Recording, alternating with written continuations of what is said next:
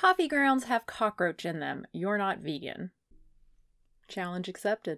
Google cockroaches in coffee and you will see a number of websites saying, yes, there are cockroaches in coffee. Don't worry, there are acceptable levels of ground up cockroaches in coffee tins. Acceptable levels meaning 10%. Coffee companies are allowed to have 10% of their ground coffee be ground up cockroaches. So there are essentially two claims here. One, there are cockroaches in coffee, and two, 10% or up to 10% of coffee can be cockroaches. Unsurprisingly, there is some truth to this, but a lot of misunderstanding and exaggeration stemming from one, something someone said in an interview over a decade ago, and two, can't read good.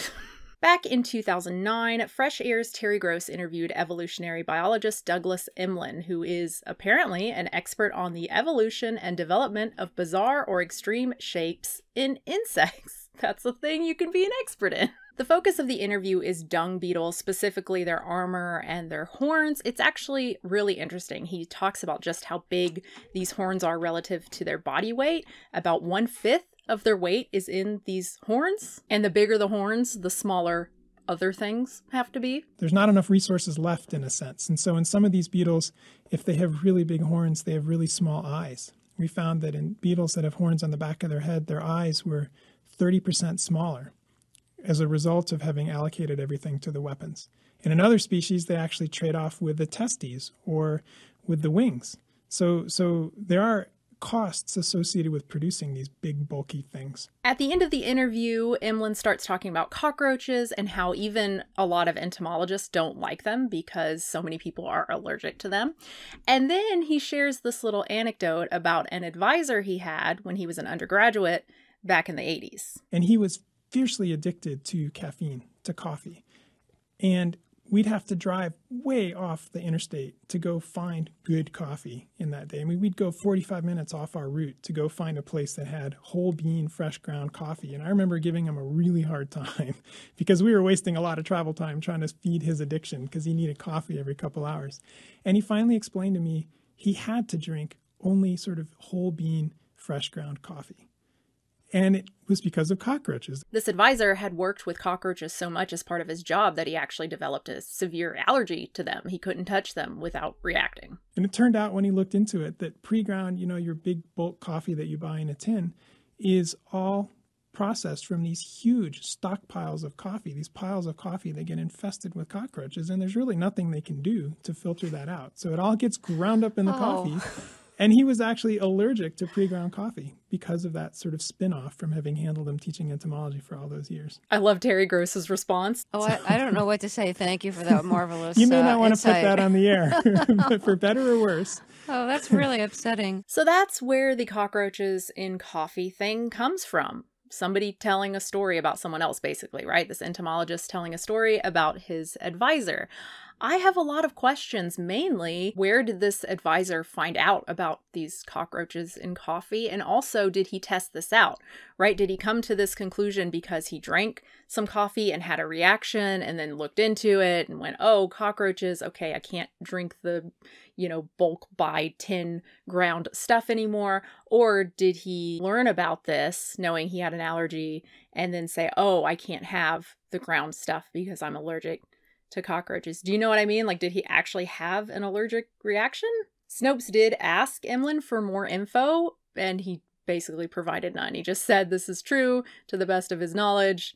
That was it. Well, according to the FDA, his knowledge, or really his advisor's knowledge information, is mistaken. While they do say coffee can be contaminated by insects, these insects are not cockroaches. They're the coffee berry borer beetle, unsurprising there given the name, and the coffee bean weevil. Again, pretty expected. The FDA makes no mention of cockroaches. In fact, a spokesperson even said for the FDA to Snopes, cockroaches are not allowed in coffee. So the majority, if not all, of the insects or insect parts in coffee do not originate with cockroaches. So that's good, I guess. So that's the first claim. What about the second one, the 10% claim? According to Snopes, this also originates with the Emlyn interview, but I could not find that anywhere in the transcript. What Emlyn says is that there's only a trace amount, and 10% is definitely not a trace amount. Other sources say it comes directly from the FDA's website. If you follow this link, you'll find this table of commodities and defect action levels, basically the maximum you can have before regulatory action is taken, or is supposed to be taken. Go down to coffee beans, green, go over to defect, insects, and insect filth. Is that not the worst thing you've ever heard? Insect filth, no! Then go over to the action level. Average 10% or more by count are insect infested or insect damaged. So it's true, I guess, right? At least in the US, 9.9999999% of coffee can be insects or insect filth. But is that really what this says? No, of course.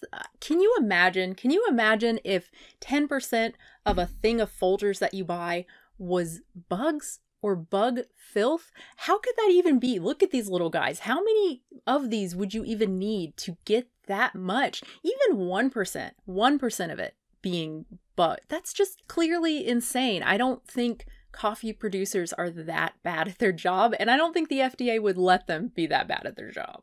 So if we read it again, average 10% or more by count are insect infested or insect damaged.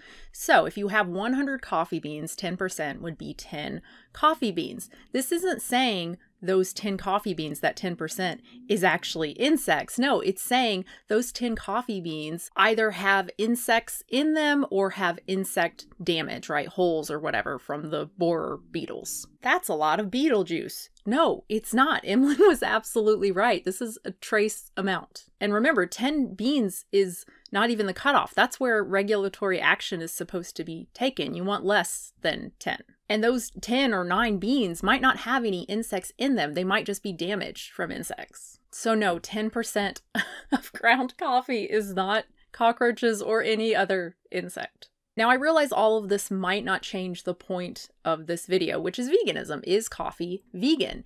If coffee necessitates the death of animals, cockroaches or otherwise, it shouldn't matter if it's 10% or 0.0001%.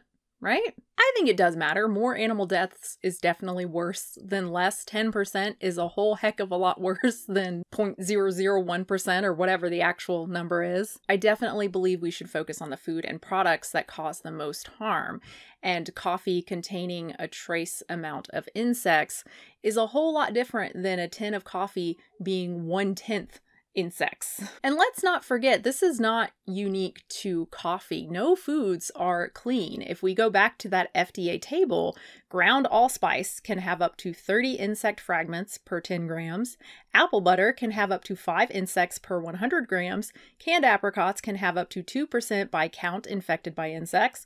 Canned or frozen asparagus up to 10% by count infested with up to 6 asparagus beetle eggs and or sacs. Oh boy.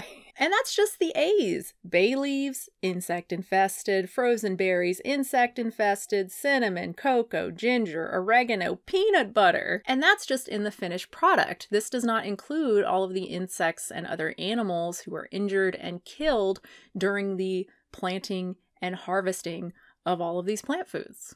So coffee has to be vegan, right? I mean, if it's not, then a lot of other plant foods aren't vegan either. Maybe, I mean, if we go to the definition, as far as is possible and practicable, is it possible to avoid peanut butter and ginger and fruits and vegetables and grains and beans? No, at some point your diet just goes down to nothing. I mean, what food would actually be okay? Is it possible to avoid coffee? Yeah, pretty easily. Pretty easy to avoid coffee. It's not even a food, right? It's a beverage, it's a drug, it has stimulating benefits. It might have other benefits as well, but it doesn't have any nutritional value. So coffee isn't vegan? To me, this is where veganism gets kind of subjective. Every person's, as far as is possible and practicable, is a bit different to a degree, right? Someone saying it's not possible to give up beef, so they're actually a vegan.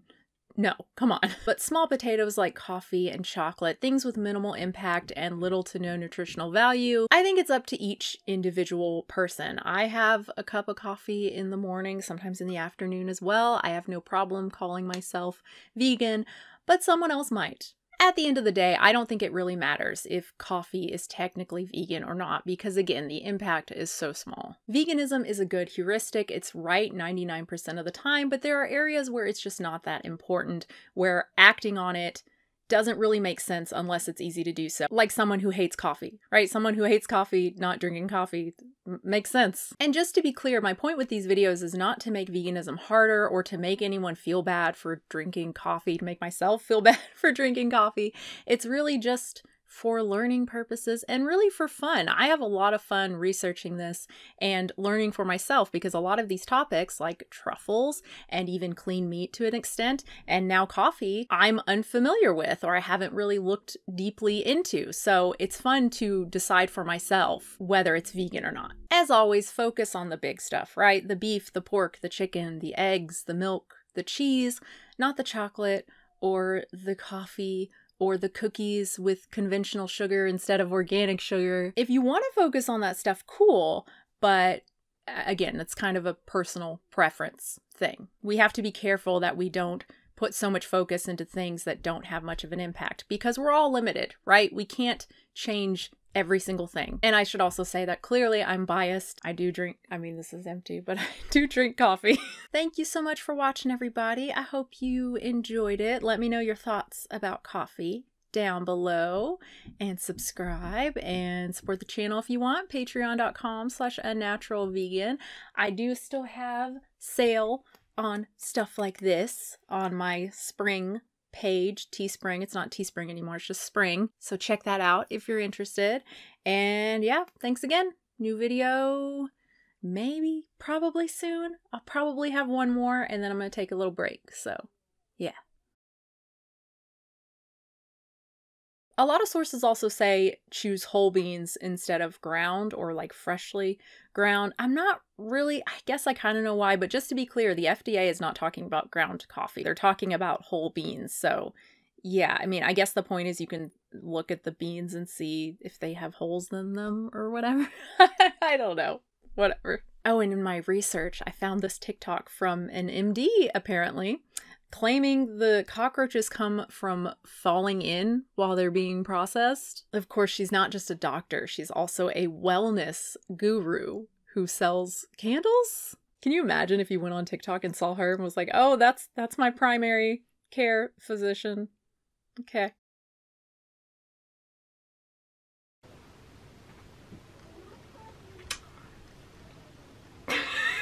Oh, I don't want to go. I don't care. It's fine. And they're so much smaller than they were just a few months ago, too. That's... Ugh.